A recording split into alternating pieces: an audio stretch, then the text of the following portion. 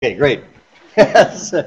Welcome to the last OEH seminar of this semester. I've been pleased to introduce some people I've been acquainted with for a while. Ann Jopling, who has been hygiene officer at the board for several years and has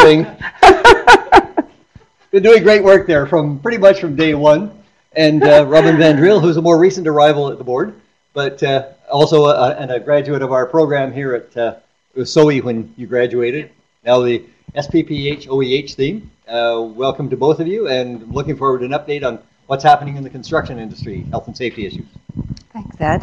You can turn that one off, I think. Yeah. Ed mentioned several years ago, our relationship goes back several years ago, but in fact, Ed, you realize that was almost 25 years ago. And we were both practicing in the trenches. Back in the day, it was probably about 25 years ago that we started to put our finger on the pulse of the construction industry. And at that time, the industry was not well equipped to have controls and understand characterizations of exposures. So that was some of the early work that we did, and Ed was absolutely invaluable to WorkSafe at that time. He worked with tool manufacturers back in the day, helping them understand shroud designs for grinders and other tools that were being used in the construction industry for dusty operations. Geiger Equipment for a period of time out in Burnaby were prepared to custom tool up shrouds for any size of grinder. It was unbelievable.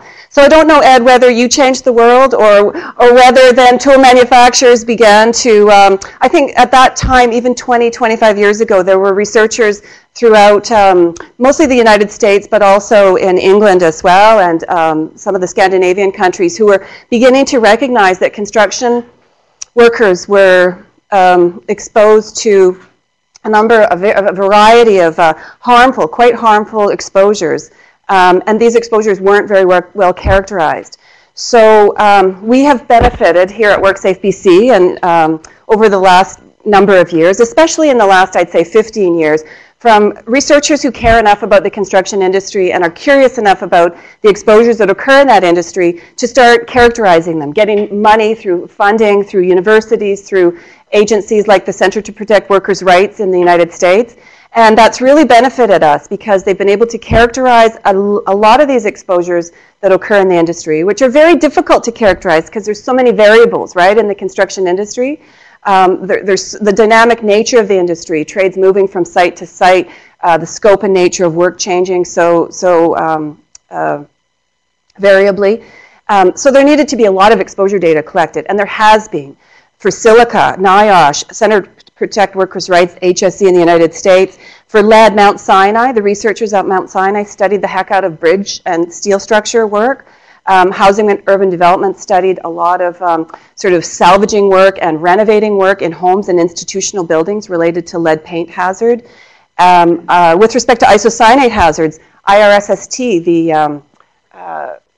agency, the equivalent, I guess, of WorkSafe BC and WorkSafe BC in Montreal have studied a lot about isocyanate exposures. So it's given us the confidence, I guess, without sampling ourselves, to understand what controls are suitable and the efficacy of those controls for many of these construction-related exposures that we're going to talk about.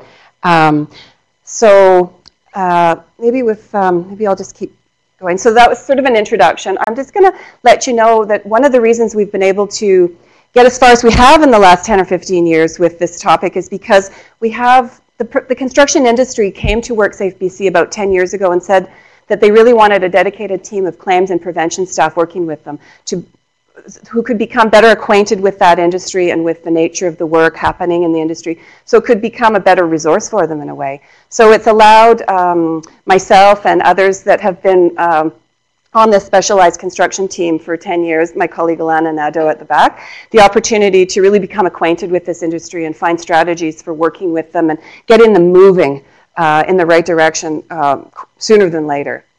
Talk a little bit about the role and responsibilities we have, but really get into a focus on controls. And we're going to illustrate through 3 exposures that occur in the industry, silica, lead, and isocyanate, these concepts of basic controls. Really, it's practicing industrial hygiene in the trenches. it might be a little bit different than what you're exposed to. We're not researchers. We don't really talk about exposure limits to construction contractors or share, research articles. We've distilled it down to the essence of control for them. And we felt that was really the only and the best way to approach this, to get this industry moving. And we've had quite a bit of success. We still have a long way to go.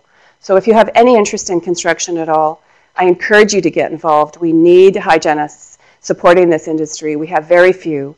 We have safety consultants that are trying to get knowledgeable and provide service. We have hazmat consultants who come from asbestos backgrounds trying to engage in lead work and whatnot, but their skill set is different than the skill set that you have in terms of risk assessment and really being clear and concise about controls and in the training as well. So Robin and I both work on a construction-aligned team out of the North Vancouver office. We're the only sector-aligned team in the province, and we represent the construction industry from UBC out to Maple Ridge and from the border with America up the coast, up the Sunshine Coast. And we've been able to provide consultation and advice to our colleagues inspecting construction elsewhere in the province as well. There's two teams, a commercial team, a residential team. We have about 35 officers. The 6 of us, actually we've got 7 hygiene officers now, overlay all of that terrain, all of that parcel of land. So we're pretty lean. Difficult sometimes for us to work strategically when we get action requests all the time that need to be responded to, but we do our best. And we've been able to come up with some really good resource materials on lead abatement for construction workers, on silica, for example. The only other change to this slide is we actually have 8 dedicated officers just dealing with asbestos issues of exposure in the residential sector as well. That's a big, big issue. And thousands of construction workers doing that kind of demo and salvaging are exposed routinely to asbestos. You probably know that we inspect. Do you know sort of a little bit about the role that we have? We inspect workplaces. We initiate investigations. Hygienists not as much as the safety officers. We do a lot of consultative services. We get to know the stakeholders in this sector. So we work with prime contractors who are the party responsible for and accountable to an entire construction site. All the dozens of sub-trades that are working on that site, the prime contractor has the role and responsibility to coordinate all that work. So we strategically provide advice to that party in terms of what they need to be expecting from construction trade contractors. Robin's going to be telling you about exposure control plans. I really encourage you to, if you haven't already, explore, after Robin's talk, more about exposure control plans, because it's really every employer's tool to do their homework, understand these hazardous exposures, to consider all the factors that influence these exposures, to understand the controls that need to be in place, and how they're going to maintain and sustain those controls through diligent adherence to training programs and supervision and whatnot. Just briefly, we have a Workers' Compensation Act, a set of regulations. I don't know how much you know about all of this business, but the regulations, we're only going to be talking about 2 regulations here today, Regulation 5.55 and 5.54. The section on controls that says if your work operation involves potential exposure to something at certain levels, and in the construction sector, every task that involves a hazardous exposure is at that level. So they're all quite hazardous exposures that are occurring, toxic exposures, and they're quite hazardous in the way, the scope and nature of the work. So, but there are other sections of Part 6 around the asbestos and specific stuff about lead and specific stuff about isocyanates. Part 12, which is our construction section, or actually Part 12 is tools and equipment. There's stuff around isocyanate spraying and whatnot. But we're just going to stick with Part 5. You might be familiar with 5.53 that says an employer has to characterize exposures. So we kind of bypass that one for the construction sector and we go right to 5.54 to say you need an exposure control plan because those exposures are going to be high, and you need to have controls following a hierarchy that looks like this. And we talk elimination and substitution, and but from a perspective of this industry, that really would involve architects and engineers and people like that the trade contractors and the prime contractors don't have a lot of opportunity to have influence over elimination and substitution. Just a little bit. Like lead, if they're using a chemical stripper, they have an obligation to seek out the least hazardous stripper, but it really depends on the nature of the resin and so on. So very limited. We're going to focus on engineering controls, and we're going to simplify it by saying there's two ways to view this. It's not complicated engineering design, right, Ed? This is really trench work, really. It's source controls and it's containment controls. So it's can you capture that contaminant at its source? And if you can, you must do that. If you can't do that, you're going to need to consider containment controls. It might be poly sheeting over doorways and putting in some negative air units, or pushing the air outside to a safe outdoor location. So it's pretty straightforward. Engineering controls in the context of what we do, and it doesn't matter if it's a dust or if it's a gas or a vapor, you're thinking about engineering controls in this manner, source controls and containment controls. This is the language we use with construction contractors. We simplify it and distill it down to this basic nature. So illustrating controls through silica examples, we deal with cement finishers. All these big high-rise projects here in Vancouver, you can imagine that there's a team of about 12 to 15 cement finishers in that building, grinding, chipping, hammering, smoothing out concrete to meet architectural standards. You could be masonry workers, could be roofers. I've got other illustrations around that. And the reason we're concerned about this exposure is because silica, the language we use with construction contractors, at least many of us, again, we distill it down. It's beyond them to talk about macrophages and all these sort of things, right? They don't maintain or retain that. We say it causes serious and irreversible lung disease that relates to scarring and thickening of the lung. Like, that's how we talk to these construction contractors. That's all we want them to take away from the message that we have. You may or may not know that ACGIH and IARC have designations for silica, as they do for lead, as they do for, actually isocyanate's different, it's a sensitizer, but these things all have extremely low exposure limits. The clouds of dust that you see generated from any of these work activities involving silica is a fraction of what's there, right? You know the respirable fraction is a huger percent than what you see with your visible eye. So if you describe to that construction contractor how many times you breathe, you know, in a minute, and in an hour, and in an 8-hour shift, it kind of provides some perspective on how much dust they might be bringing in. Yeah. Because just the other day, this is on, can you hear me over there? Just the other day I saw an illustration. It was a new publication. I think it came out of the UK maybe. But they put a penny and a speck of dust that probably looked like the size of a grain of sand. And they said if you inhaled that one grain of sand throughout your entire shift, you've exceeded the exposure limit for silica. And of course, it's not that one grain of sand, right? It's full of those microscopic particulate. Yeah, in a smaller amount. Right? Crush it down to a respirable part, and that's it. You've exceeded the exposure limit. And like if you saw that picture that Anne had up earlier, or even in this picture, like look at that big cloud. Sure. Very sensitive lung tissue, right? Very sensitive. So scanning the industry, you can see this man is stairwells are tricky. Lots of finishing to do in there because they're going to resurface or whatever. So this is probably back in the day when we were starting to do some of our own sampling because it didn't all exist back in the day. This was definitely one from about 20-some years ago when Ed was still with us. There's histories on these men, these young workers who were doing this kind of work. Floor grinding, there's a lot of concrete that comes off in a floor grinding operation. Tuck point grinding. Listen, all these buildings, these heritage buildings downtown are being restored. Requires repointing the brick and redoing all the masonry work. Because it's an angle grinder technique that's being used, huge amounts of exposure. And these mortars, 30 to 60% pure crystalline silica. So the exposures are huge. Tons of this renovation too, needing to put in new service utilities, new plumbing and electrical, cutting slab in the basements of these buildings to install these services and whatnot. And masonry work. Lots of municipal work. You probably noticed all downtown, the curbs that are being redone. the roads, and you think of all the road construction and stuff up the coast and all the road scaling and whatnot. So remember we talked about source controls? This is an example of source controls for grinding, for concrete grinding.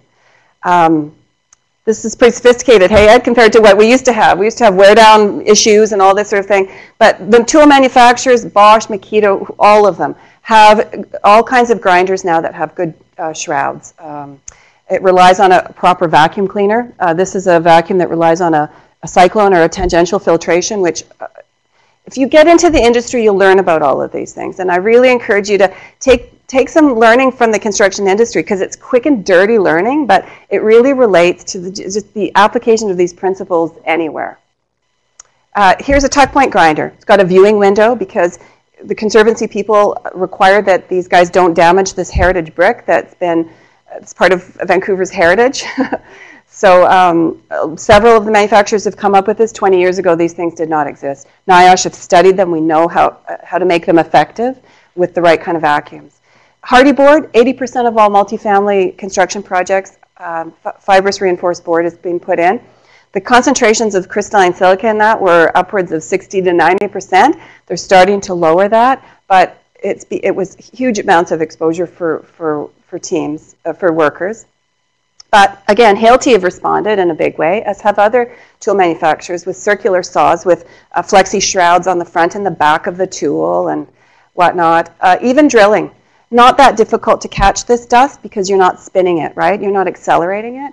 So this little tool just takes the mechanical advantage of that turning drill and creates enough suction pressure that it pulls that dust down, grabs it, yeah, and pulls it into a housing, a dust housing. Vacuum's so important. That filter is not that uncommon to see, and so we're big on vacuums right now. We're shutting vacuums down all over the place. This is probably a multi-stage vacuum. It was a vacuum that wasn't working, was taken into Hazmasters. Well, no wonder it wasn't working. You need multi-stages of filtering, at least 2 stages, presumably 3, and more research coming out just now around the efficacy and the comparison of all these vacuums. Ed? No. Oh, good point. Yeah, really good point. Yeah, that would never happen in this cyclone-style dust control brand vacuum. This is the one that's proven this style of vacuum to outperform and maintain capture velocities and suction pressures and flows for day after day after day with heavy industrial and commercial use. So that was source controls using LEV, local exhaust systems. There are also a number of construction tasks that will use water suppression systems. So not very sophisticated engineering control. You don't really have to be too concerned about the amount of water as long as you've got enough water that you're kind of knocking the dust down. So masonry happens that it lubricates the saw, but happens that it's a very effective dust control. Same with this kind of slab cutting. We didn't used to see these with these portables, but we see these a lot now. So those were source controls, LEV controls, water controls. Containment controls sometimes, depending upon the nature of work and the inability to capture the dust effectively at its source, they may need to actually add a combination of a containment or just use a containment. So this is just an illustration of a pop-up structure that we had put up in a construction just to illustrate. You can get telescoping poles, you can get all kinds of job construct systems working here. You can put a negative air unit in there to hoover the dust to reduce the level of PPE that you might need. And a good example of the application of that is a stairwell. So that was the first picture. If uncontrolled stairwell use, you would have exposures orders of magnitude, thousands of times the exposure limit over the course of a shift. Tens of thousands, maybe even more. We'd definitely talk airlines, and even then the cleanup would be impossible. So for not all stairwells, because it depends on the quality of the forms, but we talk about best practices being pulling off between the levels, top and bottom, and then the risers going up and bottom as well. Hazmasters have great poly seals with zippers and all sorts of things. So it looks like that from the top, it looks like that from the bottom. So you're creating a contained atmosphere and you're controlling the discharge, the flow. So it reduces those levels significantly such that a worker, under this circumstance, even with the attempt to use source controls, can maintain a half-face respirator. There's all these other coordination aspects associated with the work that's really important too. So these trade contractors have to be really skilled at talking to prime contractors about the control that they need of their work environment. They need to understand safe work procedures, training programs. Robin will talk a little bit more about that. We have some pretty good silica resource tools that have task-specific guidance on controls. We have toolbox meeting guides. You know, these things could all be revised and rewritten and retooled, but for now, at least, Alana, you and I are not sending them stuff from the HSE and from OSHA and NIOSH like we used to. We do have some of our own material, which construction contractors here in BC want resource materials that come from their jurisdiction. Fair enough. This would be an example in that silica guidance document of the kind of guidance that we've given, say, around grinding in different circumstances. So let's scan this lead business. This lead business started only about 6 or 7 years ago for us when we had an institutional building in downtown Vancouver undergoing renovation.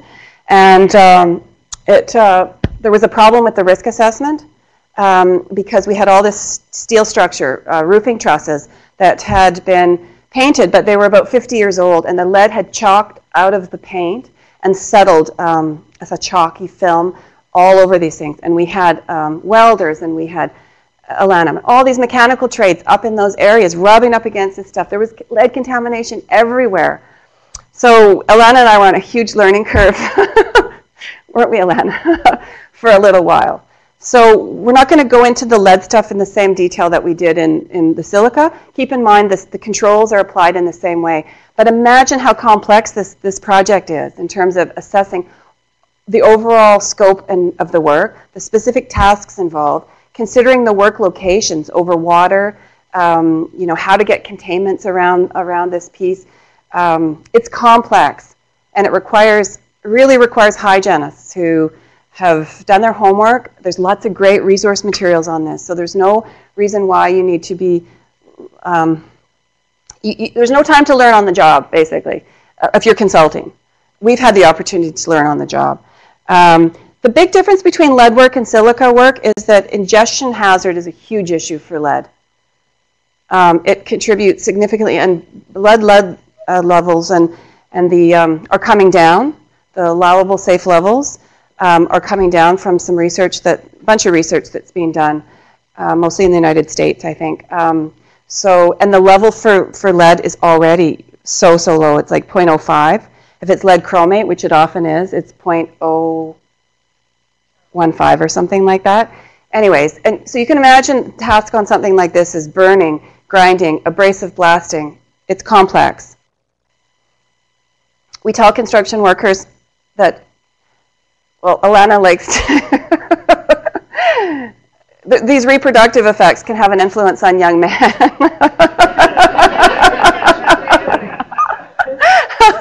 But it can affect almost every organ in the human body. And also for construction workers who have little kids at home, we make a special point of raising that awareness. Children 5 and under are extremely susceptible to these effects of lead. And in fact, as the dose approaches 0 coming down, there's a spike up. It's a strange phenomenon. Anyways, we kind of just try to emphasize the best we can in lay terms what that means. That there's links with carcinogenic capacity as well, it's reproductive hazard. Blood lead is really important. We don't compel all construction contractors to do this. We have only required this on big jobs. But that might change. There's a whole rewrite of the lead regs undergoing right now, and we're going to see what happens with the blood lead monitoring. It would certainly be interesting and useful. So just to scan quickly, just briefly, that bridge job, zooming in on it, this might be what a contractor is encountering. Probably it's the whole bridge, but this would be just, you can only imagine that. Luckily, there are lots of source controls. Hey, Ed, like Desco out of California, needle guns, scabblers, all kinds of things with dust controls on them. So specialized tools for this business. And we do require source controls where they're available, as well as containment controls. We've had tons of these buildings downtown. So they might have to cut off that awning that's got probably 10% lead in the content. There might be a whole exterior refurb, and it's probably all lead paint. The mortar might even have lead in it. The old vintage windows have to be restored. That's a whole specialized contractor that does that. Interior walls might have to be demolished. They might want to salvage interior wood. So huge. Risk assessment, really, really big, right? Like you can see how risk assessment is so important for lead work compared to, say, even asbestos work, right? Asbestos work is kind of task-specific controls, kind of like silica. Lead is really a different thing altogether. And it could be like BC Rail or schools. There's been lots of work done on restoring. All our institutional buildings, right, are getting to be 40, 50, 60 years old, and they all need to be restored. And don't forget residential. We don't have time. We don't have the strategies to get in there. But residential issues around lead, they could maybe just be burning paint off a fireplace mantle and seriously causing harm to their child if they're living there. We have some good resources. Jeff Clark, our senior officer, has been great with helping us put together some of these things that are very, very useful for construction contractors to get the hang of how to think about and characterize their work in terms of containment controls, in terms of task-specific controls. So there's a lot of that sort of thing. So just zooming in, I think, Alana, this isn't the Granville Street project, but even the Granville Street, they're replacing bearings because they're about 40, 50 years old, and having to replace PCB. And in order to get in there, they have to go through all these lead-painted structures. And so zooming in, you might see decontamination facilities because if it's a high-risk lead job, that's what you need. You know, this kind of thing inside. Okay, so Robin's going to take over and use the controls approach to talk about isocyanates. Use it?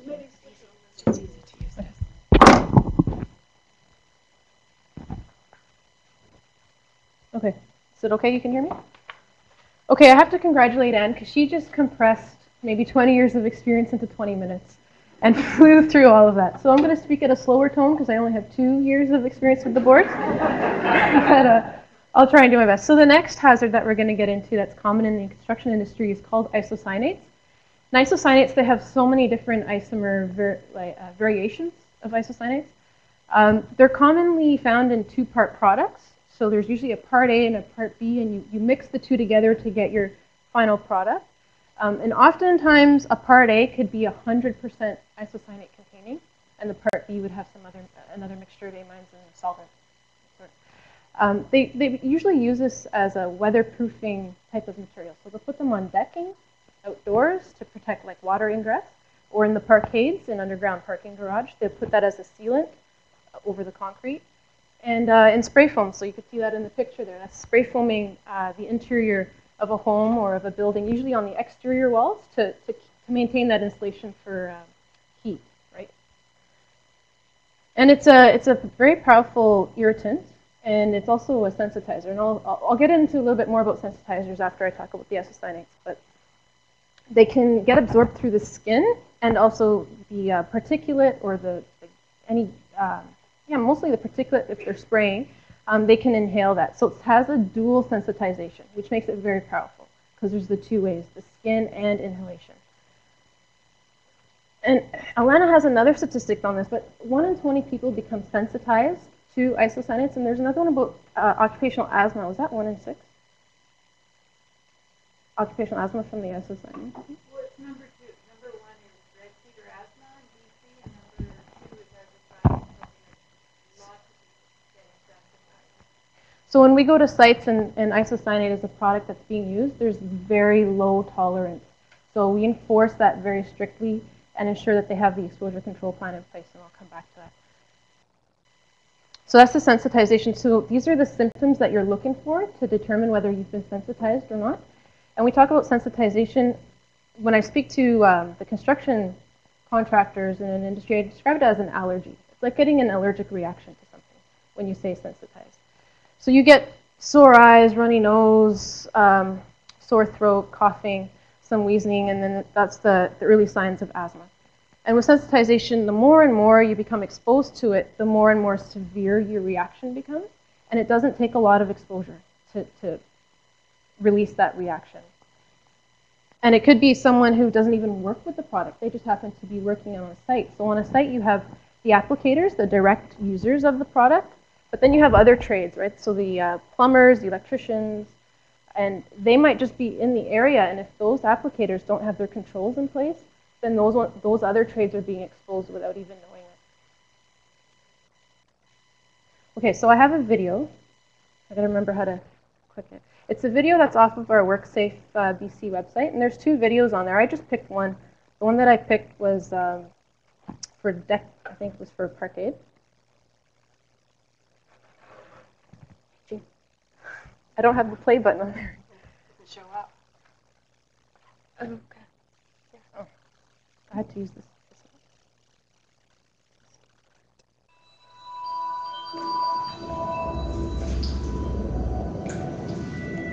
The application of insulating foams and finish coatings can present serious hazards for workers. These products contain reactive chemicals called isocyanates.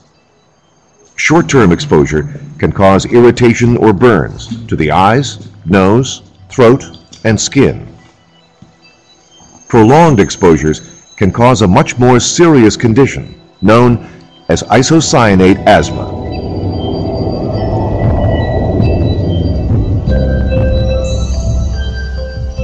The vapors released when rolling or spraying can enter a worker's body through unprotected skin, the mouth, and nose. The air passages or tubes that carry air into and out of the lungs are affected. During an asthma attack, these tubes narrow, become inflamed, and may be blocked by mucus, restricting the amount of air that flows in and out of the lungs. Workers that become sensitized or allergic to isocyanates can have an asthma attack even if the airborne concentration is very small. This sensitization is permanent, and in rare cases, these attacks can be fatal.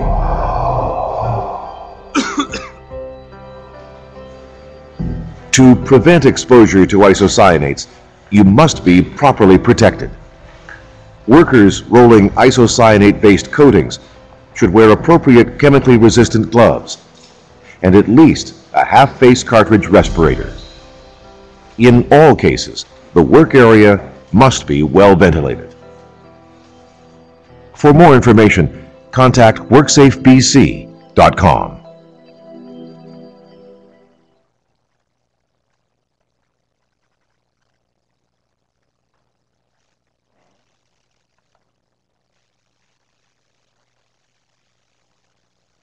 That current slide pad is gone too.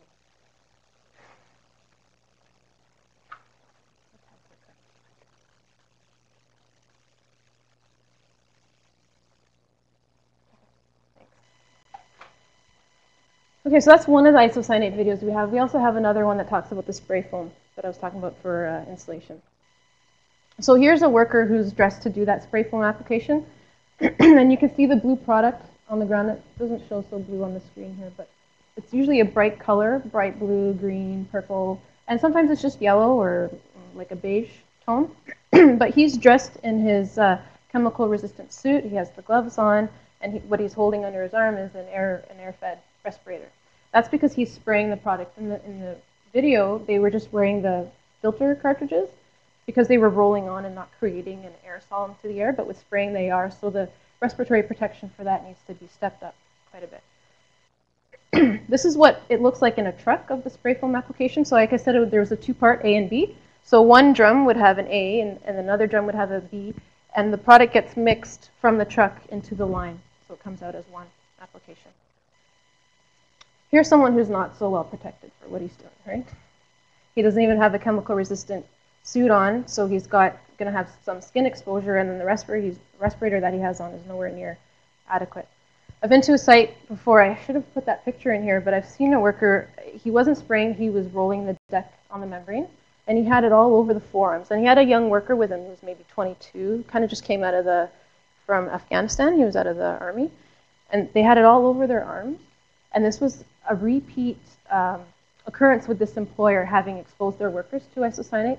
And that has serious repercussions. If an employer is repeatedly exposing their workers to that, they can get fined because following the exposure limit or protecting workers from that is the law, really. So here's some more of the insulation. You can see on the walls there. And this is the decking. This almost looks like a site at UBC. It is UBC. It's UBC. So this is out here on campus.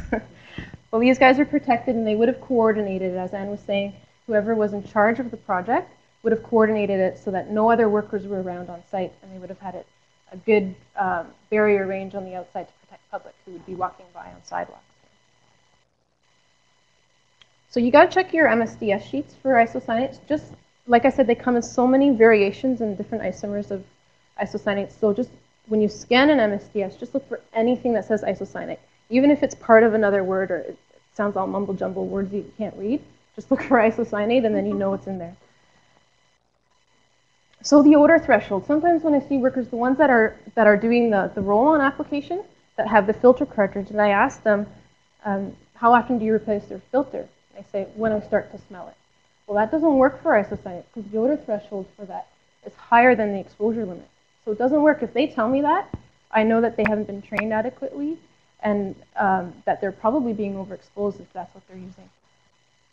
Other contents, like solvents, they have very low odor thresholds, so you can smell them way before you become overexposed, and sometimes we get the reverse complaint, where there's xylene or toluene, and they complain about being exposed to that because they can smell it, and they start to feel sick, and they describe all these symptoms, but really they're likely nowhere near the exposure limit for something like that.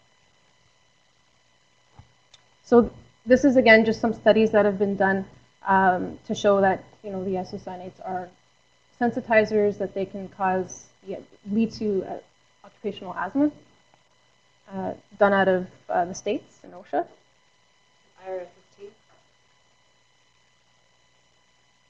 And so the exposure that a worker is going to experience with the isocyanate relies mostly on control. So again, sometimes when an employer tells me, oh, we'll just monitor them, and if the monitoring shows, that there's some exposure, then we'll put in their controls. I'm like, okay, well, you can go ahead, hire a consultant for $3,000 to $5,000 to do this monitoring for you, or you can just put your controls in, right? It's not, and exposure limit for isocyanates are so low, the chances of you even being able to detect it with the monitoring and sampling technology that is available are pretty slim and may not be reliable. Okay, so now we can get into the second part where we talk about exposure control plans. And the acronym for this is ECP, so I'm just going to keep saying ECP for exposure control plans. So I'll just quickly, we'll say what it is, when do you need one, exposures, controls, how the plan should look. So exposure control plan, if you Google that phrase, you're not going to find too much related to what the board, how the board deals with exposure control plans. Mostly what you're going to find is things related to bloodborne pathogens in healthcare, and that's typically seen nationwide or maybe internationally. That's where exposure control plan is found. At the board, we have a definition for what exposure control plan is, and it's, I'll just read it. Written explanation of the work procedure and other controls that will be used to reduce the worker's risk of exposure. So it's that simple. Just break it down. You have exposure to some substance X. You need to have controls for it and have a plan on how you're going to use the controls to reduce exposure. And it's just a written out document that we look for when we go to site. So when do you need one? Here's two cases on when you'll need one. If you're going to be exceeding 50% of the exposure limit, which is the action level, then you need one, regardless of what contaminant it is. The other case that you need one is if it's a designated substance. So I'll explain what the designated substances are. But let's say you have a case where you don't know what exposure is, or it's not possible or practical to measure what exposure is to figure out if you're at that 50% level or not. And that's the third criteria, then you also need to have an exposure control plan. So just quickly, the 4 routes of exposure you're all familiar with. When it comes to exposure limits, it's the inhalation route of exposure that you focus on. And that's what all the exposure limits are based on. So here's a snapshot of the table of exposure limits out of WorkSafe BC's website. Most of these exposure limits are identical to what you would see from ACGIH in their publication. But on the inside, if you have that ACGIH book, on the inside of that cover, it says these exposure limits are just recommendations or guidelines. They are not legal standards. But because WorkSafe has adapted those limits, they are actually legal. So if you do not, so if employers are exposing workers to anything that you find on this table, that is a legal requirement. even though it was adapted from ACGIH. Then on this column here, right, what are those? Those are the symbols that are used to identify designated substances. So for designated substances, one of them would be a carcinogen. If it's a carcinogenic substance, it's considered designated. So you know from IARC and ACGH, they have the different symbols that they use, like A1, A2, or 1, 2B. So that's when it's a carcinogen. So that would be asbestos, benzene, and carcinogens. And then reproductive toxins, like lead, like Alana uses at sites with the young men and tells them about the reproductive hazard for that. And other heavy metals as well, like mercury or manganese, are also going to be reproductive toxins. And designated substance as sensitizers. So that's like isocyanate, something that can cause an allergic reaction. And another one that's really common everywhere is latex. That's actually a designated substance because it's sensitized. A lot of people have latex allergies. So on the chart of our table of exposure limits, there will be an S in that far column next to latex or next to isocyanate. So for designated substances, there is, again, like I was saying before with isocyanate, there's no tolerance. We don't give a lot to the worker when they're dealing with or to the employer when they're dealing with a designated substance. So the ALERA principle comes in, which is to keep that exposure as low as reasonably achievable. And to do that, that's when you're going to use the exposure control plan as your tool. Now, one thing I noticed when I started going to sites is sometimes you forget about the exposure shift. So what happens when you go from an 8-hour shift to a 10-hour shift? The exposure limit comes down, right? Or a 10-hour to 12-hour. The exposure limit's going to come down. So maybe if you were doing an 8-hour shift, you were nowhere near the 50%, and you wouldn't need an exposure control plan. But if the schedule's gotten tight and you need to work extra, you're putting in longer hours, now you're doing 12-hour shifts, you're going to start to think about whether or not you need to implement an exposure control plan then, because your exposure limit has gone down to a quarter of what it used to be. So looking at an MSDS sheet, you're going to look for anything that you can see that stands out as a carcinogen, as a reproductive toxin, or as a sensitizer. So on this one, it says carcinogenicity is possible cancer hazard. And that's because of the ethylbenzene that's in here. You're going to need an exposure control plan, regardless of the exposure limit there. So now we're getting to the controls. So the plan, so you just need to recognize the exposure. Once you've done that, you got to start thinking about what controls you're going to do now. What controls are you going to need? And as Anne said, they have a requirement to go through the hierarchy of controls. And in construction, again, elimination and substitution is not so much of an option as the other controls are. So once you've selected the controls that Anne's talked about, the source controls, the containment controls, whatever you've come up with, you need to have it written out and put it together in your plan. This plan has come from Regulation 5.54, and you'll find it listed out just like this in 7 subsections. So there's 7 parts to putting your plan together. These are required elements. So every plan needs to contain these parts. I like to focus on Part B and Part D as the meat and potatoes, because that's where all of your effort's really going to go. If you don't have the meat and potatoes, your plan is going to be probably inefficient, faulty. So you need to focus on work procedures and on your assessment and your controls. Now, one thing about the way it's written in our regulation is don't be fooled by the grouping of how controls just at the end of Part B and kind of makes it look like it has less importance. When I talked to another officer who's been with the board for 30 years, he said the only reason why it's done like this is because there was a 7-part subsection limit on writing regulations. No regulation is going to have more than 7 subsections to it. Otherwise, there would have been 10. Okay, there's 10. There's actually 10 parts in there, right? Responsibilities, assessment, and controls. So don't give those a lower priority or value. They're just as important as everything else. And every control plan needs to be reviewed annually, and that's because you could have changes to an exposure limit. There could be changes to technology that's out there for your controls, and there could be changes to the MSDS or the product, the composition of the products that you're using. So the first one on purpose, I'll skim through these really quick because we're running out of time. So the purpose is a very simple statement. It's usually 1 or 2 sentences, why you have an exposure control plan. And every role on a site is going to have different responsibilities on what they need to do to carry out that plan. It needs to be developed and implemented and then maintained. So everyone has a different role. An example of a worker's role would be that they need to know the hazard, they need to follow the procedure that's been provided to them and use the equipment that's been given to control their exposure. You need to assess that. So some work activities have higher or lower exposure than others, and consider the duration of exposure. And your risk controls, again, following the hierarchy. Education and training is very important. Like I said, when a worker tells me, I just changed my cartridge when I can smell it, I know that the education and training hasn't been very effective. And so the things that a worker would need to be trained in would be the plan itself, how to use the controls, how to wear their respirator properly, and how to get first aid and report exposure when they do get that.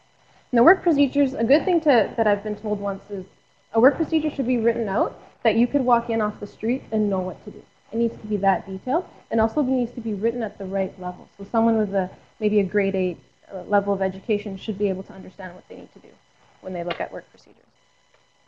And then decontamination, how to decontaminate yourself and clean any product that you've got on your skin, hair, wherever.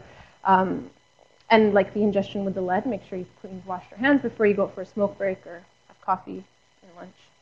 And then some will need health monitoring, maybe chest x-rays for silica or asbestos type of exposures.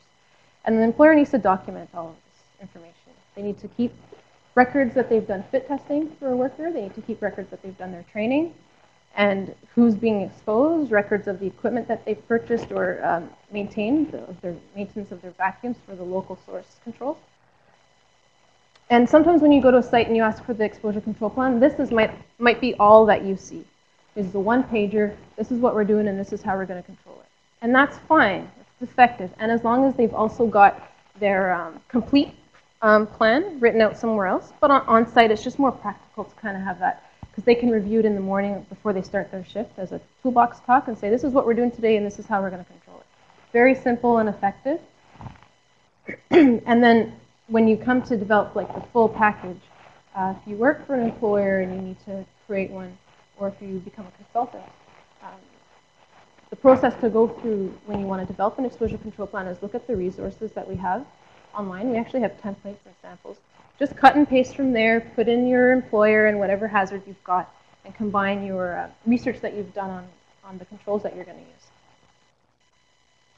And so this is just a snapshot of a template or a sample on how to develop your own plan. This one was for silicon. It's on our website. It's a Word document, so you can change it up to suit whatever you need to do. There you go. That was it.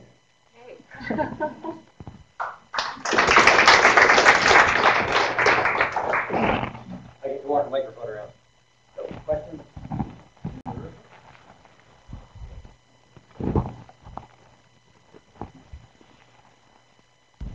Oh, thank you so much, Anne and Robin. That was really terrific. Always interesting to hear about an industry where there are tons of hazards. I was really, I wanted to ask about the isocyanate surfacing for concrete. I was surprised first when I saw the slide of them pouring it onto the ground instead of maybe using a roller. And then I was even more surprised when I saw that same operation being done by spray when it could clearly be done not by spray. So I'm curious about, it seemed like there were better ways to do it than both those operations. And I wonder, do you ever guide people about what operation to use to apply something? That whole industry is shifting so quickly, the membrane industry, that the one that Robin showed out there, that product is actually being heated as well.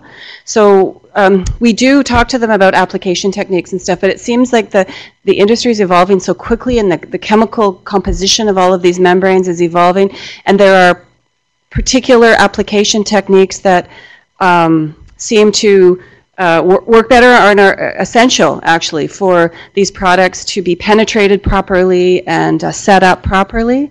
So we talk to them about that, and we require them to convince us that that this application is the only one that be considered. Of course, obviously, if a spray application is being used, they need so much greater distance, say it's an outdoor location.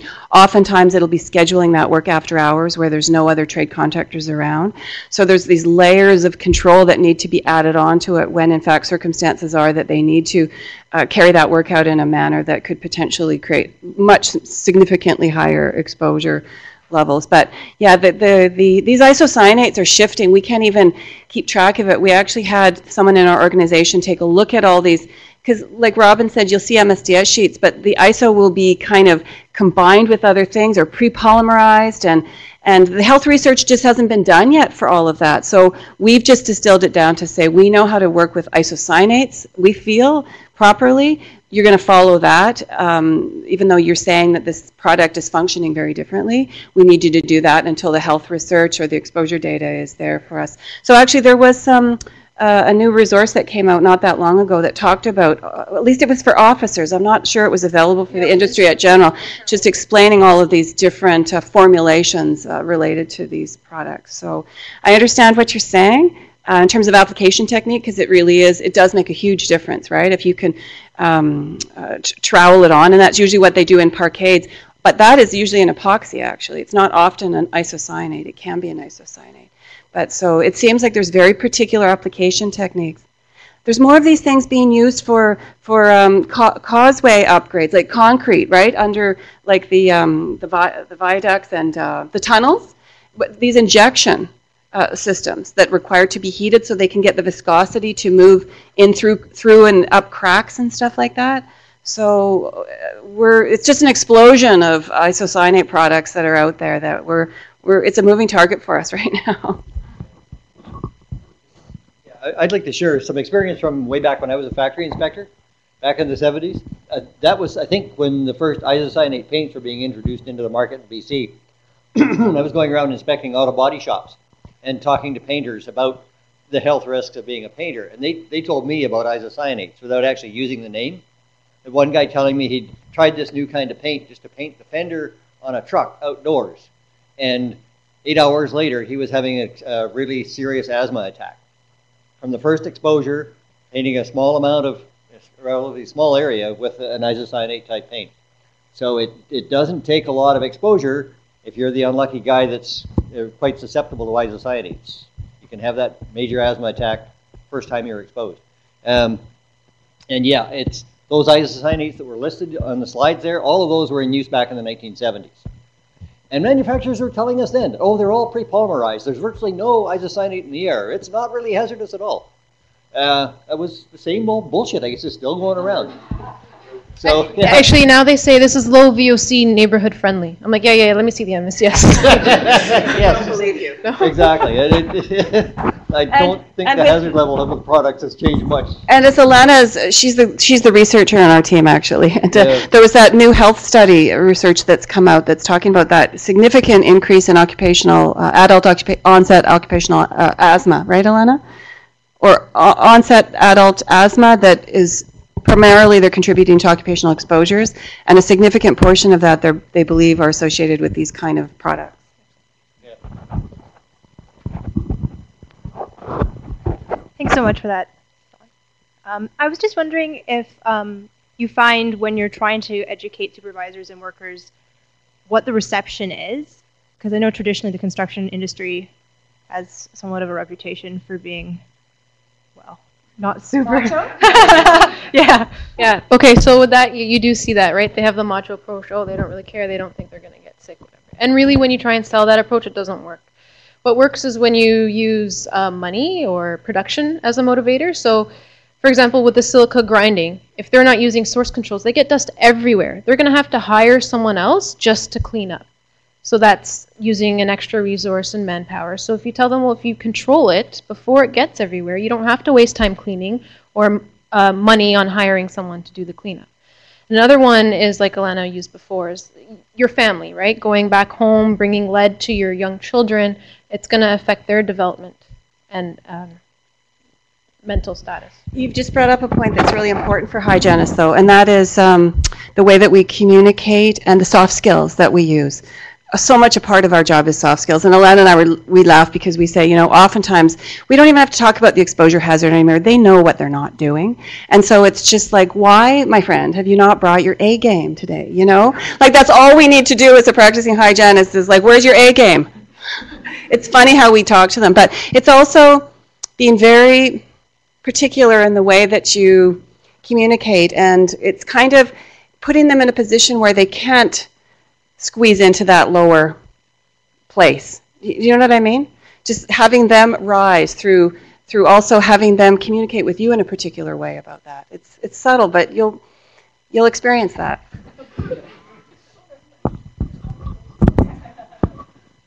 Hi, great presentation. I have a couple questions from online audience.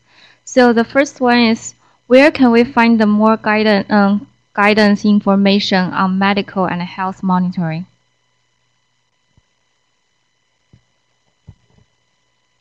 I think our OC doctors, right? They would be a good source for that. Our occupational doctors at WorkSafe BC.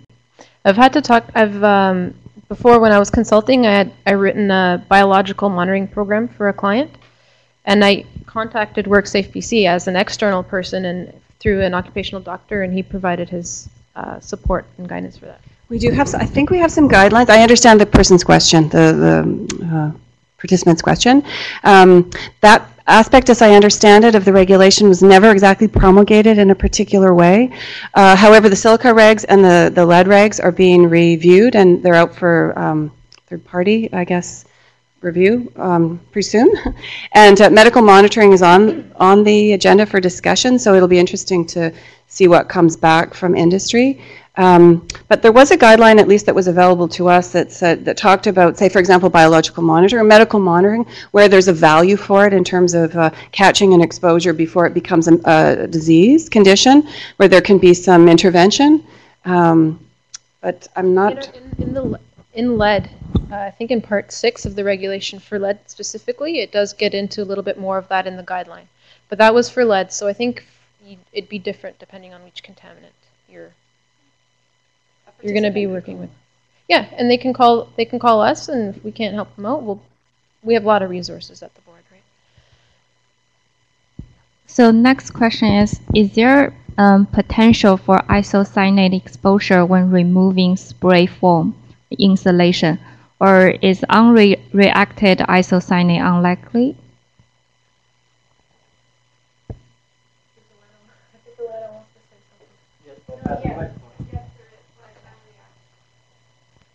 That's one of the issues if they don't know what they're doing in applying the spray foam, is if it's not done correctly, it won't polymerize. And so you have unreacted product, which is going to be active, so you can get sensitized to it. And it's sort of like a gooey mess. And so it will continue to off gas and be toxic. Alana was just in Montreal, and she met with our colleagues at the IRSST and brought some takeaways home for us to discuss on the construction team. So hopefully we can provide more resources to the industry that'll be really useful in the future. But I think once the isocyanate spray foam product has been applied correctly, and let's say it's been there for a few years and it's hardened and cured, if you were to cut and remove that, I don't think there is an isocyanate exposure anymore.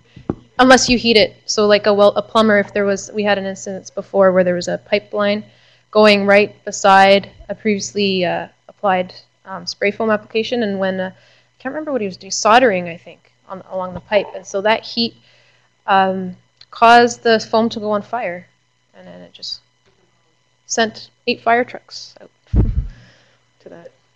Luckily, it didn't get too far in that instance, but yeah, it could become flammable. So,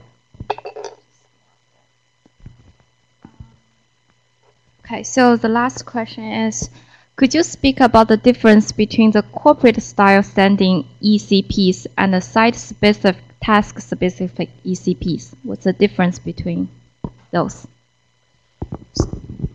So corporate, maybe more generic. So think of a contractor who does grinding, chipping, jackhammering, and all that. So it's more broad exposure control plan where it kind of includes different a whole variety of controls for a whole variety of different tasks.